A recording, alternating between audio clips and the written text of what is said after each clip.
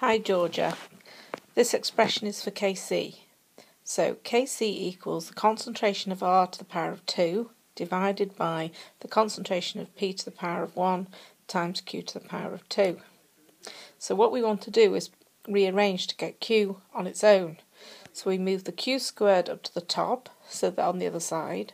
So therefore Q squared times Kc equals R squared over P. So we now need to go to the next slide to see getting the value for Q. So on this slide it shows Q squared equals R squared over P to the power of 1 times Kc. You just substitute in the values for each of those. So you can see Q equals the square root of the value 0.0106, therefore Q equals 0.103. It's all about rearranging numbers in maths.